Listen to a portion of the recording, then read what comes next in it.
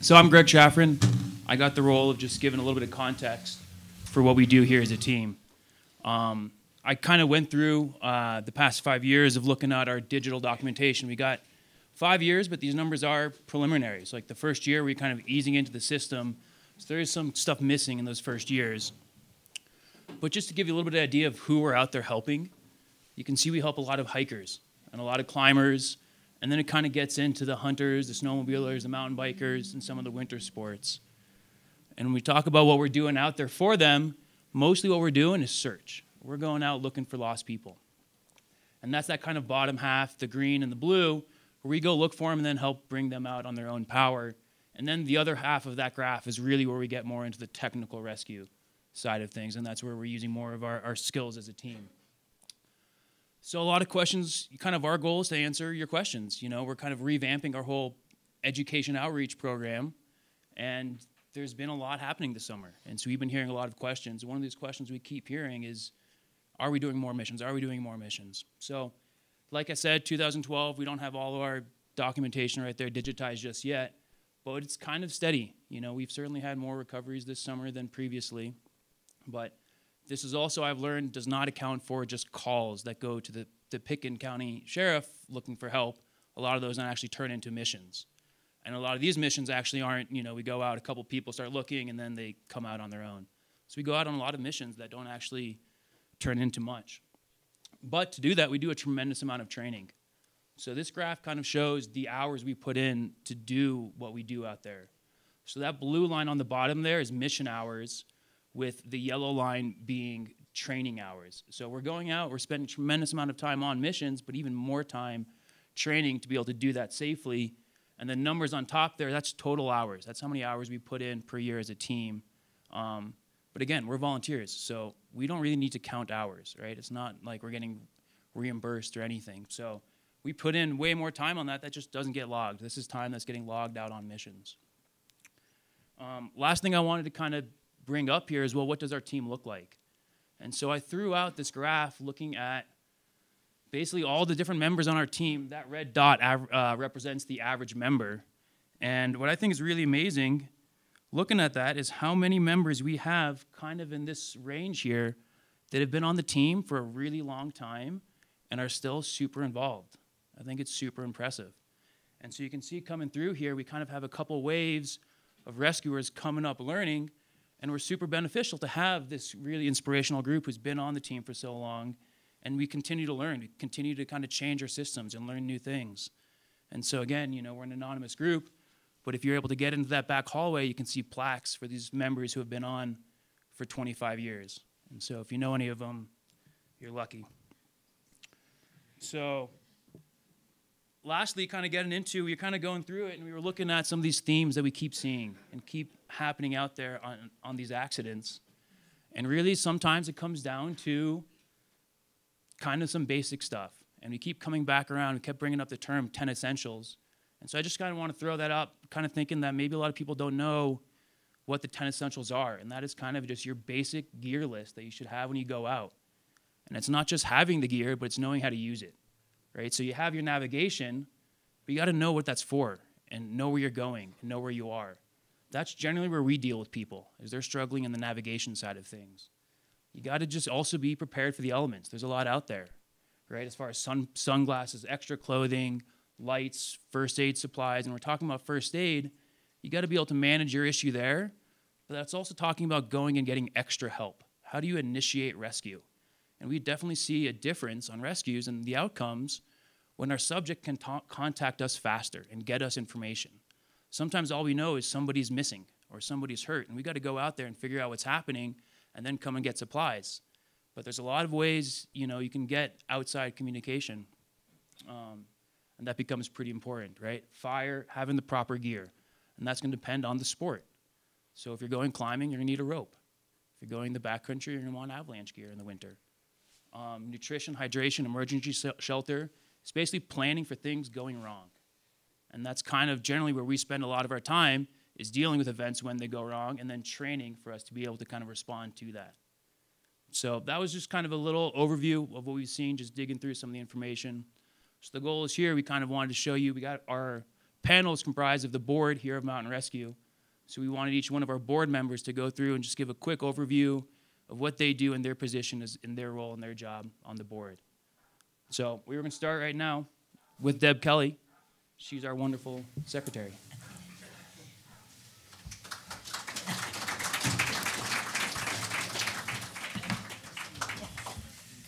All right, so I'd like to give you guys a little bit of background on the organization. Mountain Rescue was incorporated in 1965, but the local mountaineers were carrying people off the mountains and out of the backcountry for a few years, quite a few years before that. There's some old diaries from some of the old mountaineers back in the 50s where we have stories of people being involved in a 3-day mission to get someone off the Maroon Bells.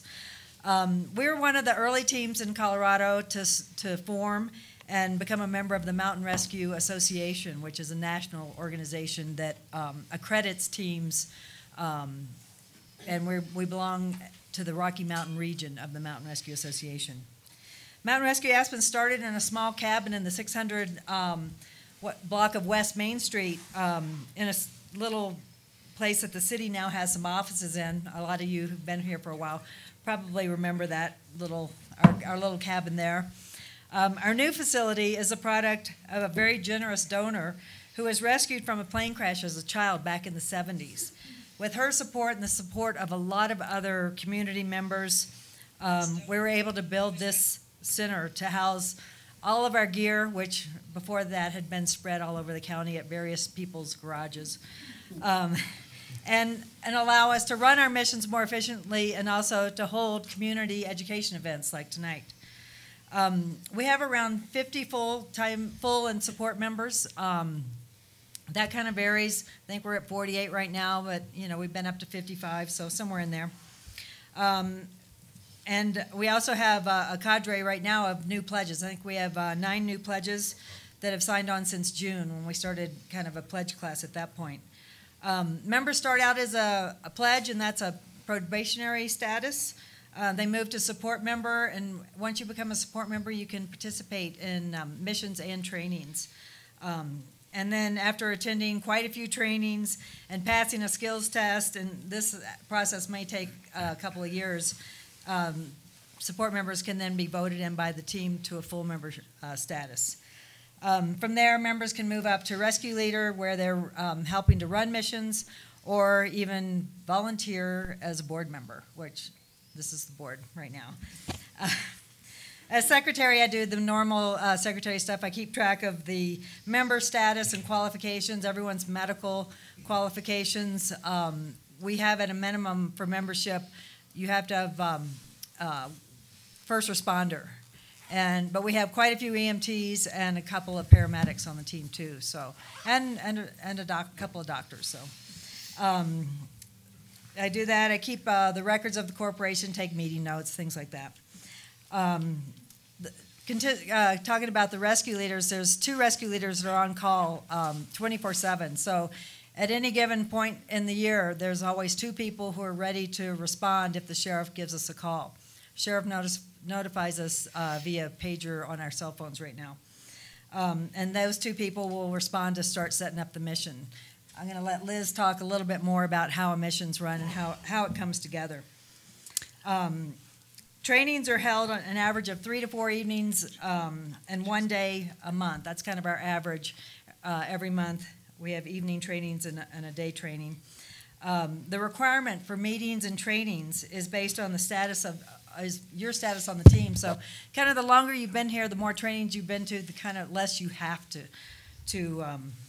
train. Most active members and rescue leaders actually participate way beyond the minimum requirement. We have members from all walks of life with a variety of skills, but we all chip in to make missions happen, trainings happen, and education events happen. Besides the member who might be out on the mountain side of the mountain, there's a bunch of other members back here or going to get sandwiches or getting gear ready or getting gear out into the field. Everything from ordering up a helicopter to just making sure everything gets put away at the end of the mission. So it's missions are a lot of work, but everyone really chips in no matter what their status on the team is. So just real quick, our education programs that we've had in the past consist of avalanche safety seminar in January, our Hug a Tree program that we do in local schools, and various community events like the Golden Leaf half marathon that we help out with.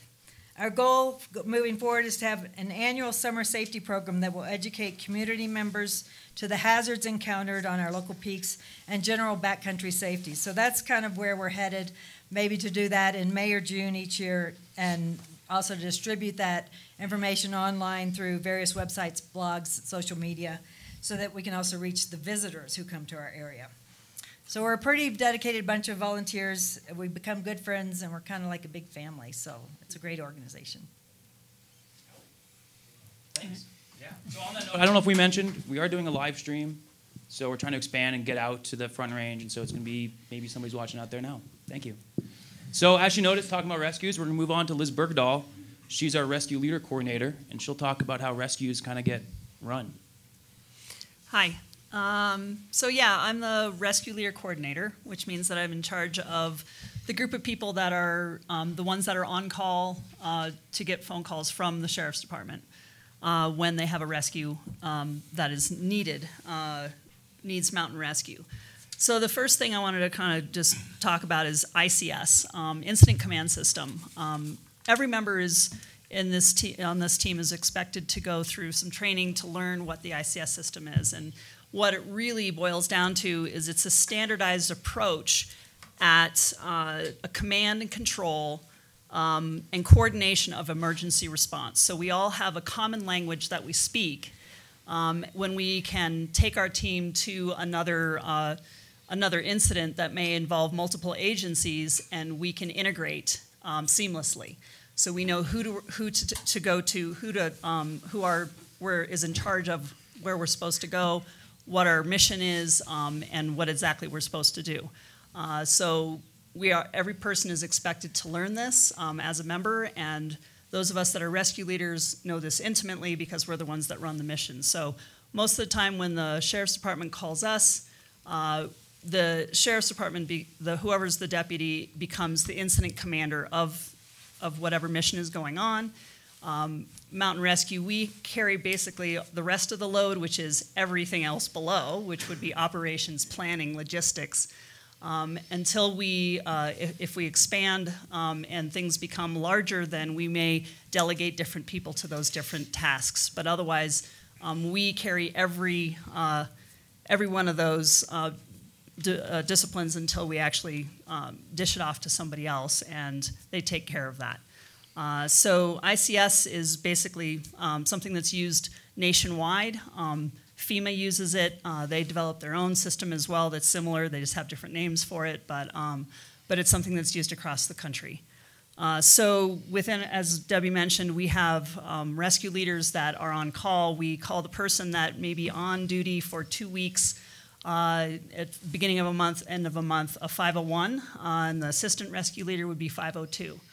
So how a mission would get started is if someone were to call 911 with an emergency, they may call on the phone, on a cell phone. They may call, they actually can text. I don't know if you know that, but you can actually text to 911. And the dispatcher receives that message. They may hear the whole story of what's going on out there in the field. The dispatcher will then call a deputy that's out there in the field and say they have something going on. They give them the information. The deputy then decides if it's something that they can actually handle themselves, if it's just an overdue person. There's lots of different ways, of course, to contact. So if you're out in the field and you have something that's called a spot or an in-reach, there is a way to be able to get a location of where somebody is. But if the deputy doesn't know where this message is coming from, if they just get a call, oh, somebody's up on Cypress Peak and they're injured but they don't know a location, then that of course turns into a search for us. So we need to find them first. And we have a mnemonic that we use is locate, access, stabilize, and transport last. And so that's the first thing we have to do is locate them.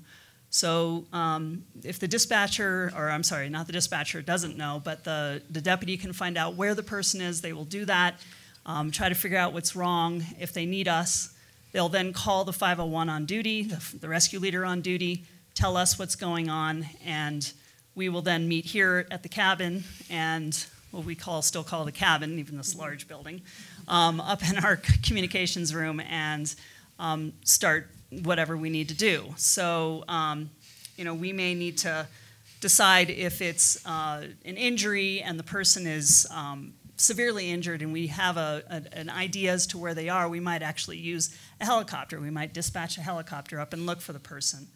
If we feel like it's something that we don't need an immediate response, we may need to put a field team in to go find the person and take equipment in. But basically, we have to decide what kind of response that we need, whether it's emergent, whether we need a helicopter, whether we just hike in, do we need ATVs, do we need snowmobiles, and we put out a page to the team, seeing what members are available, and they come to the cabin here, we put together teams, and we send them out into the field, briefing them before they go out with whatever they need for the mission. So that's kind of how things get started, and they will rapidly expand from there. So that's just kind of the basics of how things get started. And later on, if you guys have questions, then we can talk about that then. Thanks. Sweet. Thanks, Les. So that's kind of how missions really get run. We have room, and we have some really lovely people here. If you guys want to come sit down, they look friendly. There's plenty of room, nice soft chairs. So next we're going to hear a little bit more from Justin Hood. He's going to talk more from the operations side of things. Just that's how kind of missions run, but it's, it takes a lot to keep it running and keep the lights on. So Justin will tell us a little bit about that. Yeah, so I'm the director of utilities, of operations here.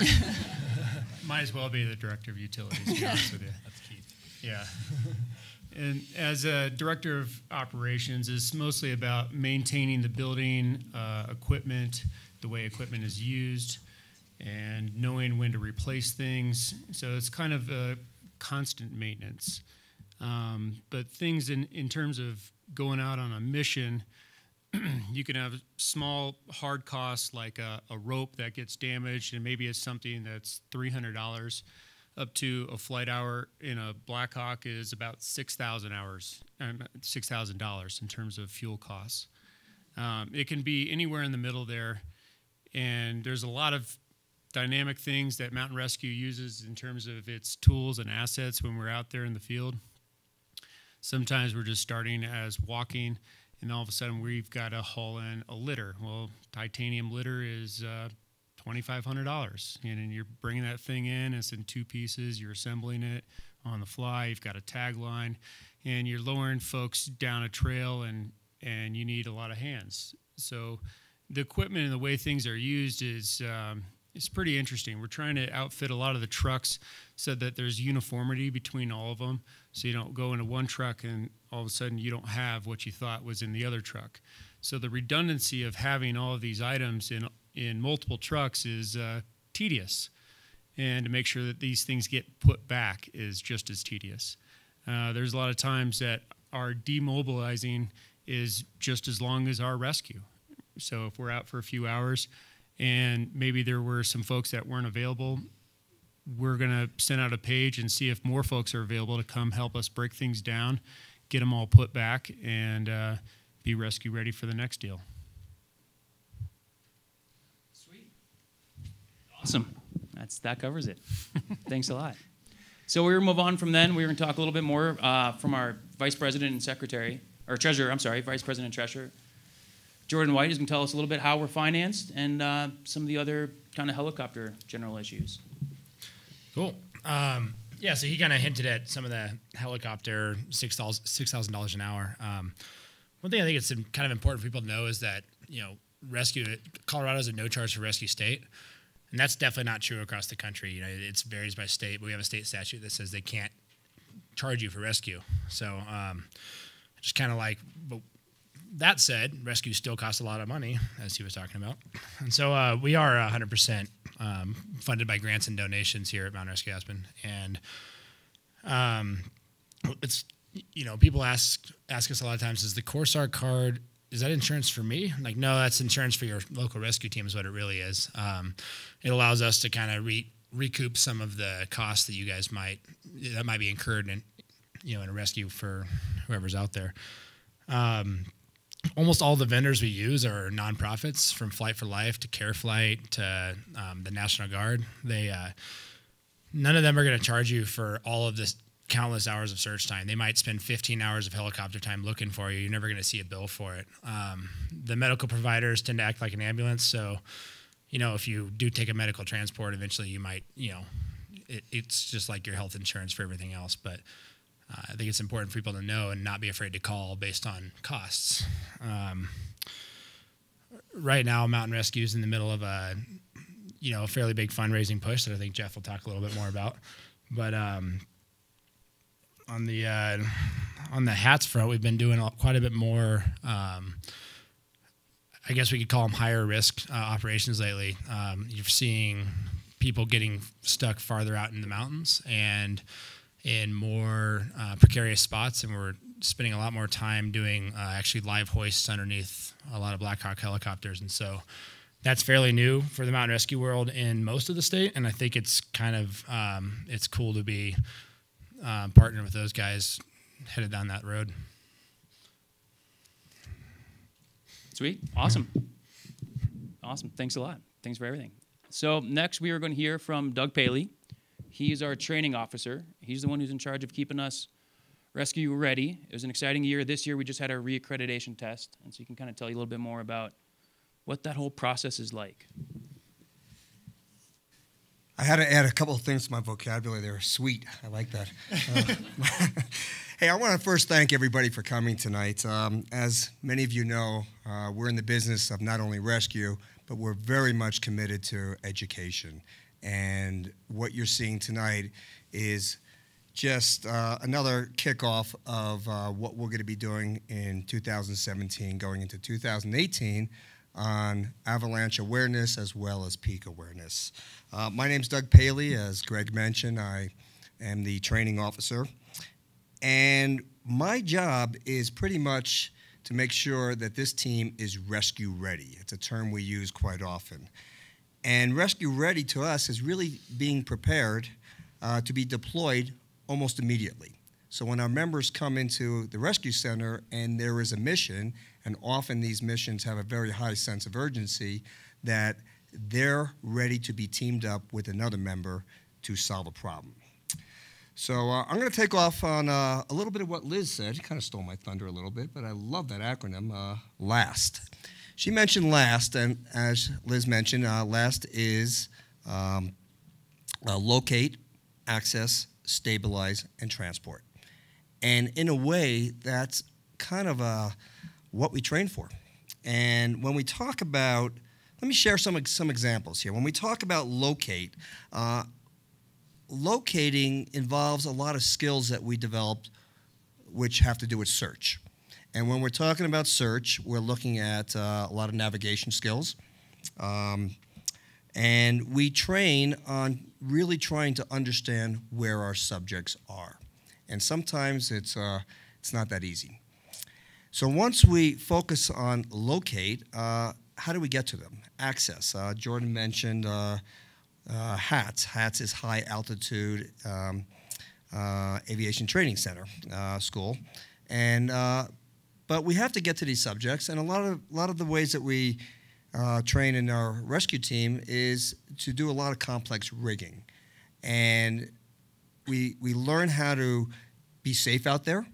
We learn how to access our subjects, and often the areas that we're trying to reach tend to be difficult, as you, I'm sure, have read over some of the rescues we've done this summer.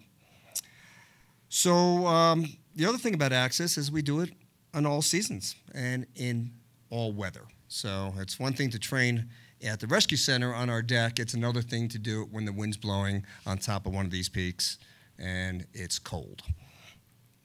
So stabilizing. Stabilizing, we'll talk a little bit more. I'm sure Jeff will mention, talk a little bit more about our medical.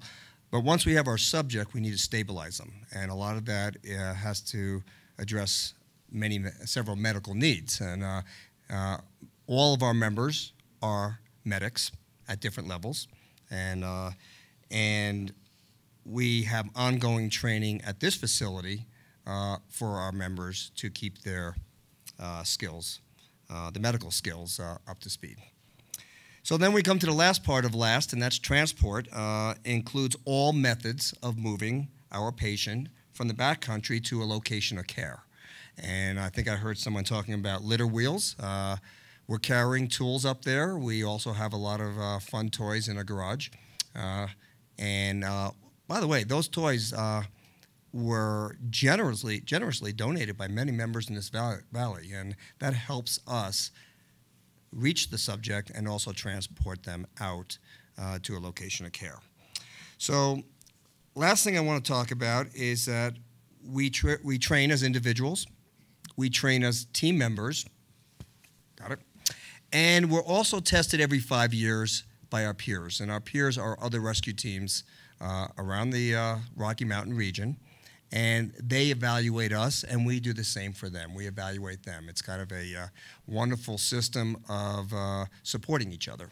And we just finished our last reaccreditation. This team did extremely well. Matter of fact, the team does extremely well every 5 years, because I don't think I could ever remember a time where we didn't shine when it came to reaccreditation. So great to have you guys here, and look forward to your questions. Thank you, Doug. So next we're going to hear from Jeff Edelson. He's the president. He's going to give us a little bit of understanding what it's like from his perspective, and then we want to hear your questions. Thanks, Greg. Pull us a little closer. All right, there we go. Thanks, Greg. So as Doug echoed, I just want to share thanks, everybody, for coming. You know, as he mentioned, our team, we're an all-volunteer rescue team dedicated to saving lives through backcountry rescue and mountain safety education. So our goal is really to get out, engage the community more, and really work on the preventative SAR, the PSAR side of things. So we're not just responding, we're hopefully helping prevent things. So as the president of the team, I get to wear a couple of different hats. My primary job is really to lead this board, and I've had the privilege of doing that for the last handful of years. And in doing that, I get to liaise with all the outside agencies. So it's been a great process in really helping develop and then continue our partnerships. We've got a lot of great partners out in the community, whether they're helicopter vendors, mental health, the county government, whatever it happens to be. We've got a lot of great partners that help us do our job of going out and really serving the community. So it's really important, and we'll talk about those, I'm sure, as the various questions come up. As Doug mentioned, you know, we're lucky. We're one of a handful of accredited teams in the state of Colorado. I believe there's a little over 70 actually organized, registered search and rescue teams in the state of Colorado with the Colorado Search and Rescue Board. And I believe there's only 10 or 11 accredited teams in Colorado right now. And what that means is we've gone through a rigorous testing and accreditation process to really demonstrate that we're a deep team with a lot of skill, and it's something that we're really proud of. It's something that earns us a Type 1 designation in the international and the national FEMA system, which allows us to provide a lot of mutual aid and support all around the state. So our team's been involved with natural disasters. We sent teams down to the Boulder floods. We've had people involved with other things outside the county, and we're really often called upon to go provide mutual aid to other counties. I know of at least 10 plus times this year that we've provided resources to other counties to help them solve their problems. So it's something that we're really proud of being able to help with. One of the other hats that I wear is not as the president, but just as one of the paramedics on the team, is as our medical officer. We're really lucky that we have a handful of advanced life support folks, and we're, I think, one of the few teams in the state that actually projects an advanced life support capability into the backcountry.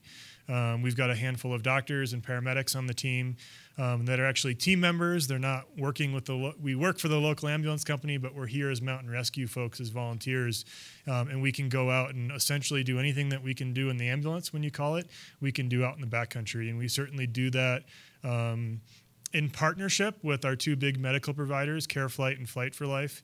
And we've had some very sick people in the backcountry this past year and in previous years that we've been able to really save lives because of the medical that we're able to push out in the backcountry.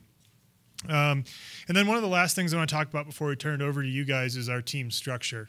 What you're looking at sitting up here on the panel is really the administrative side of our team. And yes, today we're the face of the team, but it's really important to mention that there's 50 volunteers on this team that go out and serve the community. And our job as a board is to really serve the administrative function of setting a budget, dealing with membership, dealing with the financial issues, things like that. But the group that Liz oversees, the rescue leaders, they're really the heart of our team. We have 14 or 15 rescue leaders that are on call 24/7, 365 to receive that call for service, to receive that call for the emergency that's out there in front of us, and then decide what we're going to do. How are they going to triage it? How are they going to manage our volunteers? So when it comes out to us doing our job and going out and actually serving the community and helping people at the time of need, it's not the 6 of us. We serve as 6 volunteers, but there's 50 folks on this team that really go out and serve the community. So that being said, I wanted to kind of give everybody just a little broad overview, and I'll turn it back over to Greg here. But I know there's a lot of questions in the room, so virtually nothing is off limits. As Greg's going to mention, the only thing that we can't talk about tonight is any specifics on our rescues. So one of the things that we do is we don't second guess mistakes that people made or didn't make or talk about specific rescues. We're going to talk about things very generically today. And then one of the other things you'll see is we feel it's very important to have an anonymity portion to our rescuers. So those that have read the stories that have been out in the press, you'll notice you don't see a lot of pictures of individual team member faces, and you don't see names in the press. When we go out and help people, it says Mountain Rescue Aspen. It's not as Bill, Joe, Bill, and Susie. So it's one of the things that we strive is that when we go out, we serve as a team, and it's not any individual people. So any questions that are directed towards, I heard these people doing this or that type of thing, understand that we're here to talk about the team and not individual things. Okay? Sweet. Thank you. Thank you very much, Jeff. Sweet. Working Cool. on that. Thank you very much. So we can still thank our board, right? They are great. 6 people. They are awesome. So let's hear some questions. Somebody's got a question. Come on up, Jesse. Yeah. Come on. I'll meet you halfway. Oh, God. First of all, thank you guys for everything you do. Hopefully I never have to call any of you. My question is very general. A lot about this is education, obviously. Is there a singular issue that makes up the majority of these rescues or recoveries that you wish you could educate, whether it's, experienced mountaineers, all the way to people hiking up to the Maroon Bells? Just curious if there's one thing that you guys wish you could express to everyone. Thank you. I'll take the first question. I think it's a great answer. One of the common questions that we get is, how often are you guys out there getting folks that were ill-prepared, didn't have the knowledge, skill, ability to be where they were, do what they were doing, versus how often does stuff happen, right? So I think it's important to open with about half of the things, kind of anecdotally, that we respond to are folks that had the knowledge, skill, ability to be where they were, do what they were doing, were prepared, and just things happen. And the other half of the time, it's folks that make mistakes, if we can call it that. And I don't think there's any one specific issue that we can say everybody's doing this, but I think we see some common themes, and that's people not following the standard routes. Yes, there may be a route that was described in some guidebook 10 years ago, but not following the standard routes and being up on top of a peak and looking down and saying, I think this is the best way down. Well, if that was the best way down, that would be described as a standard route. If that was the safest, most efficient way of getting down, right, that would be detailed, but it's not. So I think kind of following those standard routes. And then we see people that are ill-prepared, right? So it's really important that you may be going out for your 2-hour hike up the trail. Well, 2 hours at 4 o'clock in the afternoon is great, but what if you twist your ankle and you can't hike out? Do you have food, water, extra clothes, et cetera, to keep yourself warm? So it's kind of being prepared for the unexpected is certainly one. Another one that we've seen is people not starting at the appropriate time. Seeing people trying to go climb peaks starting at 11 or 12 o'clock, noon, where they're not getting off the peaks before weather gets in, weather rolls in, and they're getting caught up in darkness or poor weather. Another one is volunteer separation. So we talk about that all the time where two climbing partners go out, and for whatever reason, I'm going this way and you go that way. Remember, you're in it together. You guys need to work through whatever your problems are and not voluntarily separate. And that's certainly quite a few things that we do every summer is two people that started out together, and for whatever reason, they voluntarily separated.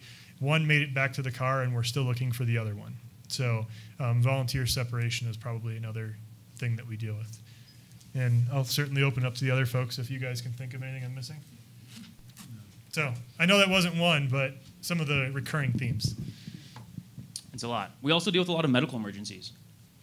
And there's not sometimes a ton you can do to really prepare for some of those, other than kind of recognize that it is a medical emergency and get help quickly. So who else? Somebody else has got a question. I can tell. When you put a team together, I don't know if I need that. When you put a team together, is every team member supposed to have the same skill set, or do you try to put a team together that puts together different skill sets and send them out depending on the situation? I'll answer that. So yeah, we have, all of our members are expected to learn all skills. Some are stronger than others in certain areas. So we may have some that are stronger in medical, some that are stronger in technical rock skills, some that are very fit and can run up the trail very quickly if we need somebody to do that. But generally we will take whoever responds and put together our best team. Sometimes our teams will be minimal of 2 people as a hasty team to run up the trail or run out and be able to establish contact with a patient. And other times we'll put together maybe 4 people if we have, if they can take some equipment. But generally we try to get a team out there as quickly as possible that we call the hasty team. And we always have at least 2 people minimum. Most of the time we'd like to try to have 4, and one person would be a team leader, one would be a medical person, one would be safety, and they go up and they make contact with that patient and be able to tell us back at the trailhead or here at the cabin what other equipment is needed to go up the trail and complete the mission. Does that answer your question? Yeah, please. I just have a pretty similar question. Did you say that all 50 people, it's like kind of a 2-part, all 50 members are on call all the time as long as they're not, like away? Correct. So it's just similar to like the volunteer firefighter model, right? Everybody is around. If you're around and available and aren't tied up with something, then you respond if you're available. Yeah, I think I'm just thinking from like a hospital perspective. When we have like X amount of people, we know who's on call. There's only a certain amount each time. So if you get a ton of responses, say, like, are you ever at a lack of responses, and then what would you do? Sometimes then we will send out a second page to the team requesting more, more people. We use a text system that goes through dispatch. So the dispatchers over there can actually send out a page to the team, but once we're handed off a mission, we send out our own pages to the team requesting resources. And if we have a specific need, if we know we have a very sick person and we need that advanced life support person, and they weren't part of that initial response that said that they're available, we may specifically then put out another page saying, we need a paramedic or we need ALS, and we hope then we have one of those folks come. Yeah, and to kind of build on it, we have a system where people can sign out, sign in. So if folks are out of town, we have a accountability program where we can see that it's October and 10 of our 50 members are traveling and unavailable. And then as much as we provide mutual aid, we have the ability to receive mutual aid from our neighboring counties as well. So we're lucky that we have a very deep team that's very skilled. We're lucky in our community, in our county here. So in general, we don't have a problem coming up with the number of responders that we need. But if we do get in that position, as Liz said, we can reach out further and make sure that we can still serve. Thanks for the question. Who else? Let me hop right over here. Work this side of the room a little bit. Hi. Well, thank you again for everything that you do. And I have 2 questions. One is because you keep it to 50 members, so someone has to retire before you can let one of the pledges become a member. Is that how that works? And I can handle that. So, I mean, in some ways, what happens is the membership's kind of always evolving. People have things in their personal lives that they realize they don't have the time to give to the team anymore. So we do get people kind of coming and going on a regular basis. But if we have a really good set of pledges and we want to put them all on, say we've got 8 of them right now and we want to put every single person on, that would bump us up to 56. If every single one of those people is someone we want on the team, we might just do that. And then what we would do at that point is stop putting members on the team for a while until other members retire or fall off or whatever, become inactive. But yeah, it has always been that we haven't really had a problem keeping that membership at 50. But there's been, since we built this building, there's been a little more interest. So it's actually a little harder to get on the team. Takes a little longer. You got to be pretty dedicated to want to be on the team right now. So, and if I could just pick up on what Debbie was saying, the commitment is tremendous. The skill levels, the learning curve, the average time from the minute someone walks in and says, I'm interested and I want to be a pledge, to becoming a full member is 2 years. Some people, 3 years. Very rarely do we see people doing it less than 2 years. It's a lot of information and there's a lot of learning. my other question is, I'm sure you see some really horrendous recoveries, and I wondered if you have counseling available. We do. Yeah, we do. The Aspen Hope Center has been our recent partner that helps counsel and do our critical incident stress debriefing of our team. And then we also use the Aspen Hope Center to help with families as well. So they're a great partner of ours, and we're appreciative for their support. And the Triad team from the county has helped us with things in the past, but the Aspen Hope Center plays a very integral part for our team and for the families that we serve. And we should mention that they are here tonight. So we do have a bunch of vendors upstairs, a bunch of tables. You can come check out gear and different stuff. And they are here. It's been a tragic summer in the Valley with, a bunch of really sad news coming out very recently. So thank you. You had a question? Once again, thank you all for all you do. It's tremendous. I've sort of followed a bit of this discussion in the paper about whether or not there ought to be signs on the mountains and better route finding and that sort of thing.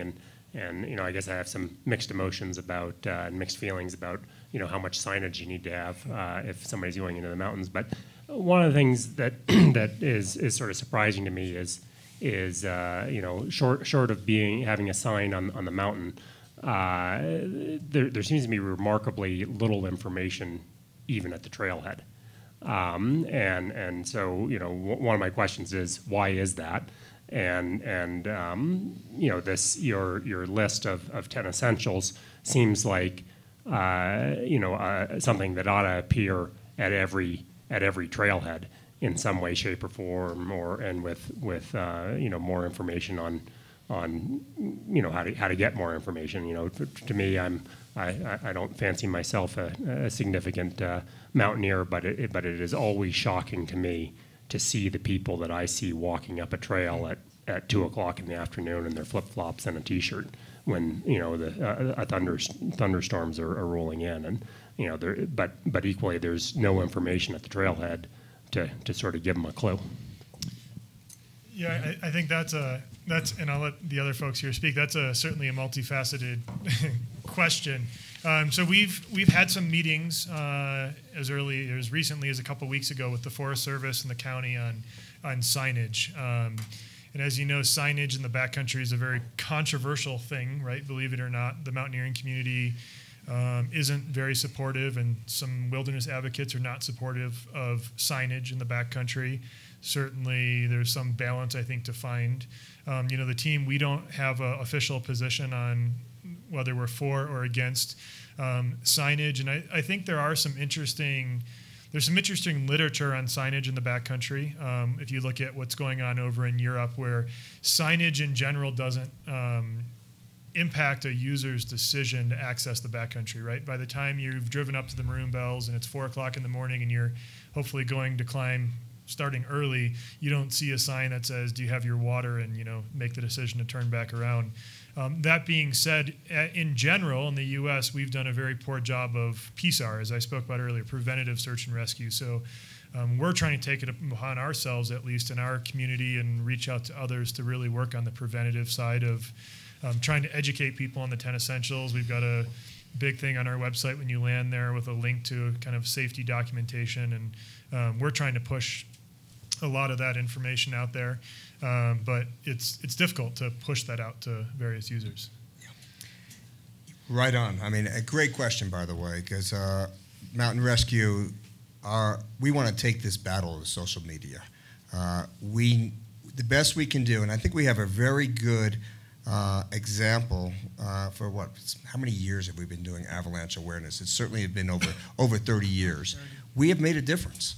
People are more aware about the dangers of the backcountry in the winter, specifically avalanches, than they were in the past. And I think we had a very big part of that. And we want to do the same thing for the summer months, the peaks. And this is kind of a kickoff for us. We are taking this battle to social media. We're going to use many other forums, but we have everything we're talking about tonight, being prepared, how to put together a team to climb a 14,000-foot peak. I think we have some insight onto that, and we certainly have a lot of knowledge because we deal with it almost on a daily basis. So this is our kickoff. I think you're going to hear a lot more from this team on our commitment, or actually escalating our commitment to education and using whatever means that are out there to get the message across. Yeah, and just to close one component on that, one of the things that we've been trying hard to do is educate people on the difference between hiking and climbing and mountaineering, right? Hiking, trails are well marked, they're well established, well beaten into the ground, and climbing and mountaineering in general, you have to find your own route. There's not signage, there's not a nice yellow brick road, call it that, to follow. So we've been working really hard, and we're going to continue to try and educate folks on the difference. It's drastic difference between hiking and climbing/mountaineering when it comes to finding routes and being prepared and being a little bit further out in the backcountry. I think it's worth the specifics of your question too, why isn't it there? And part of that is, people call us all the time and they ask us for route information or condition information. And that's not. We're not a guide service. It's not our goal. But as far as the signage goes, it's also not something we actually have our own control over. And so it's worth noting that that's really more of a Forest Service and to some extent the county's issue to work on. Yeah, no, I don't think that should be your role at all. I mean, but what I don't get is why don't we? Why isn't the Forest Service or the county or whatever? When there's a sign at a trailhead. There's a pretty mediocre map usually, and almost no other information. And it seems to me that that the Forest Service, the county, whatever, with your help and prodding, should be doing more. Yeah, it's interesting. We had a great meeting with the Forest Service. Like I said, as recently, I think it was 3 weeks ago, was our last meeting. And one of the things they're struggling with is actually people stealing signs. If anybody noticed the Deadly Bell sign. The Deadly Bell sign, I believe they said, has disappeared 3 times this summer. So a lot of the signage that they're putting out is getting stolen. People want to take it home, right? Unfortunately, the sad part of things. And I don't think it's, they seemed very open to signing trailheads, signing kind of the entrance to things, but they're struggling with theft. Even at the Maroon Bells, a highly used area, the Deadly Bell sign is missing right now, and they're not going to replace it again until next year. So we are working with them. Like when you go up to the Maroon Bells, you go out to the Capitol trailheads, they usually have the 3 large panels, and we're working with them on trying to program that a little bit better, put some stuff like the 10 essentials and don't rely on your cell phone and don't separate from your partner and follow the standard routes, some of the things that we hit on earlier. But in general, a lot of folks kind of have their mind made up by the time they hit those signs. So what we're really trying to focus on is getting information to folks before they leave their house, because we feel that's when we can really affect decision making. I'm going to come closer to you. Okay. Can you help me to understand sort of what's happening in general in Colorado? I mean, on the one hand, there's a lot more people moving to Colorado, but on the other hand, people have better equipment, they have better guidebooks, there's social media, there's 14ers.com, 13ers.com. And so I wonder, is it statistically that we're seeing more rescues because there's more people, or because people are less well prepared?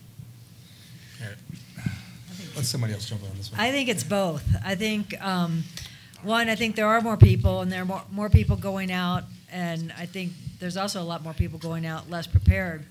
But I also think that social media, even though it helps educate people as to what's out there, it also hurts in some ways that people get excited. They see someone going across the knife edge of Capitol and go, wow, look at that. That's cool. I want to do that. You can just hike up there and do that, you know. And I think people get excited about certain things that they see little videos of without realizing that they need to kind of work up to climbing a peak like Capitol or the Bells or Pyramid, and that's kind of getting lost. I mean, there's a lot of information on 14ers.com and some other sites about, you know, routes on specific 14ers, but I don't think people always look at those. I think they get more excited about just the idea of doing it and being up there. And, you know, and the same with signs. I mean, there was a rescue quite a few years ago where a woman went up to go to Crested Butte. She got to Crater Lake, and there's a signboard there with a map on it. And she ended up at Snowmass Lake. So she didn't know how to read the map. So, you know, you can put a sign and you can put a map there, but if someone doesn't know how to read the map, I mean, it doesn't say right at that signboard, Crested Butte this way and Snowmass Lake that way, but there's a map there, and I guess, you know, at some point in time, people are kind of expected to do a little bit of self-education. Yeah, and the one thing that we've also noticed is that there is a lot of sophisticated product out there. You go into any of these outdoor stores, starting with our avalanche awareness, we found that everybody had a beacon. But I would have to say the majority of the people that we work with never turned it on. And so we made a commitment to educate our community and people outside our community on how to use a beacon. You can almost say the same with GPSs, with smartphones. There's a lot of technology that could be of great value, but I think that a lot of people don't know how to use it. And they do, that's great. However, we think we can really add value by holding certain community programs in this building to show people that they have very powerful tools and that could really help them not get lost and also understand communication a little bit better. I think it's also kind of worth noting that all this information is so much more at your fingertips right now, whether that's Instagram, Facebook, or 14ers.com. I mean, I can tell you that even, you know, I'm the youngest guy up here, but by far. But I remember when I started, like, I had Lou Dawson's book and Roach's book. It was an investment. You had to go buy I don't know what it costs now, but $20 to $40 book, and that was how you got started. Where your information was. There wasn't 14ers.com wasn't there. There wasn't all that information, and so I think it's right now all of a sudden, you know, Google tells you almost everything, every piece of information you need to get on how to get to the trailhead and probably how to get to the route, and so there's just a lot less time probably actually spent ahead of time reading about it, researching, okay, how do I even get to Aspen, you know, before Google Maps, right? So I think it's worth noting that it's less of an investment now, and it's at your fingertips. And, you know, of course, the population, like you mentioned, is skyrocketing, and finishing the 14ers is the cool thing to do, I guess. So, you know. Yeah, I'd like to say one more thing, too. Yeah. Colorado obviously has the 14ers in the country, right? There's only one other state that has 14ers in it. Actually, I'm sorry, two. Three, sorry. You're right, three. I forget about that. So Colorado just is popular, and we have the most amount of peaks to be able to go out and tackle. What people don't do, and I don't think is happening personally, is that people aren't doing their homework and learning their skills young enough and practicing them long enough that they feel comfortable being able to go out in the backcountry and be able to attack any kind of obstacle that they see. So I think, you know, Debbie said that people see it on Facebook, they see a video clip, it looks cool, They have the information at their fingertips. They can get the route information, but they don't have the skills to be able to go out and complete it safely. So I think people just don't spend enough time young enough being able to learn, hone their skills to be able to go out and actually go do things safely. And I think the last component of your question was kind of a statistical question on the amount of traffic, right, that we're seeing in the backcountry. So I think you saw, I know we put those up quickly, and the slides will be available on our website for people to go look at. Statistically, this year for Mountain Rescue, our numbers are pretty level with what they've been the last handful of years. The number of search and rescue calls in Pickens County has increased. We've worked with the sheriff in the county, and the sheriff on his own has done a really good job of being able to triage things and kind of work through stuff before they notify our team to help work through them. But the number of overall calls are up. And certainly we're seeing an increase in traffic in our backcountry, right? If you ask the Forest Service, I think they claim a 40% increase up at the Maroon Bells this year. I believe it was Sunday, they shut Maroon Creek Road down. They just said, traffic is backed up to the roundabout, bumper to bumper, and they just said, we're done, shut the road down.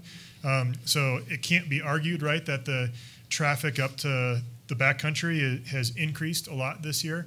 And luckily, we're not seeing double the increase in traffic, double the increase in calls, right? So I think folks are able to recreate safely. Hopefully some of our education and the education that people are gaining on their own is certainly helping. But we still are having those issues out there that we're having to deal with. So our goal is to try and continue to decrease those numbers further. And I think just one other thing, just to tie into what Jordan and Liz was saying, is there are a lot of great resources, 14ers.com, but that brings everybody to 14ers. And it's interesting sometimes to talk to people who go through their list of 14ers, but ask, well, how many 13ers or 12,000-foot peaks or 11,000-foot peaks? That's kind of what Liz is talking about, like working up to it. And that list of 14ers wasn't designed to be like a natural progression to get into technical terrain. It's an arbitrary list of elevation. So anyways, a couple more questions maybe? And then the idea is we're going to kind of come upstairs, check out the building, chat with a member, meet a vendor. Yes, sir. I'm not a ringer. I'm actually a team member, but I wanted to dovetail. I wanted to add on to the social media question that I think this young lady asked. I think one of the elements in sort of trying to interview people that are out there amongst social media is that we all make visual judgment decisions. So if each of those posts of videos or clips of these peaks that are drawing in beginners or first-timers, if everyone were dressed in a full alpinist suit with a coiled rope like the mannequin upstairs, it would subliminally say that they're either prepared or they're not prepared for that. But because social media, they see us dressed in the way that we are now. I mean, I imagine there's some fairly accomplished people in this room in various sports and fields, but we wouldn't necessarily make those visual judgments. And so that is I guess you could say, a proverbial trip up for social media, is I see a stranger through a public post on social media, I make a judgment that I'm equal to, on par with them based on how they look, and therefore I can also make that same climb or hike to that location. That makes sense?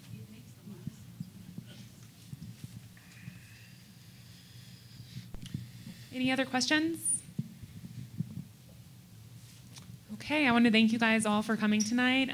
Like Greg mentioned earlier, we have vendors upstairs, so please visit upstairs, take a look. There's a lot of information. Hope Center is also up there, and I believe Aspen Strong as well. And also don't forget to stop by our table out front. You can buy some swag, make a donation. It's much appreciated. Everything helps. Thanks, guys. Yeah, and real quick, one more time, you guys heard us talk a lot about our partners, and hopefully I'm not missing anybody here, but like we mentioned, we wouldn't have been able to do what we did this year without tremendous support. So Pickens County provides a lot of support for us. We work underneath them. We're a separate organization, but we work underneath them, and they provide a lot of support, so I want to recognize them first. And then our two big medical providers. Yes, it's a plug for them, but Flight for Life Colorado and CareFlight Colorado, we utilize them a lot. And in fact, we send them directly to scenes without us on board because they can more quickly get there and provide medical in the backcountry. So two really big partners, and then certainly the military and hats. T-Lazy 7, Eco Flight, the Aspen Hope Center, Capitol Creek Outfitters, and then the Ute and Bristlecone both provide a lot of support and fundraisers for us. So I'm sure I left somebody off the list, and for that I'm sorry, but it's really important to recognize our partners, as I mentioned. But yes, thank you everybody for coming. There's a whole bunch of Mountain Rescue folks in shirts, so please meet somebody and have a chat. We appreciate you coming. Building. If you haven't seen our facility and want a tour, I'll be happy to take a group of people and just show you around a little bit more.